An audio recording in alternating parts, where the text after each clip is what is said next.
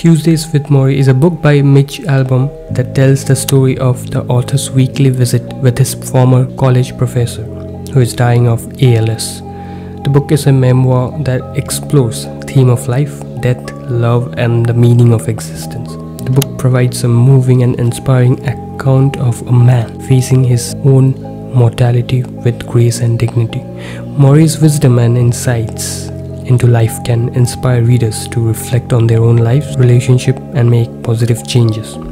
Self-improvement. The book can help readers develop a deeper understanding of themselves and their values and motivate them to live a more meaningful and fulfilling life. Emotional resonance. The book is a powerful story of friendship, love, and loss that resonates with the readers who have experienced similar struggles or who are grappling with difficult life situations.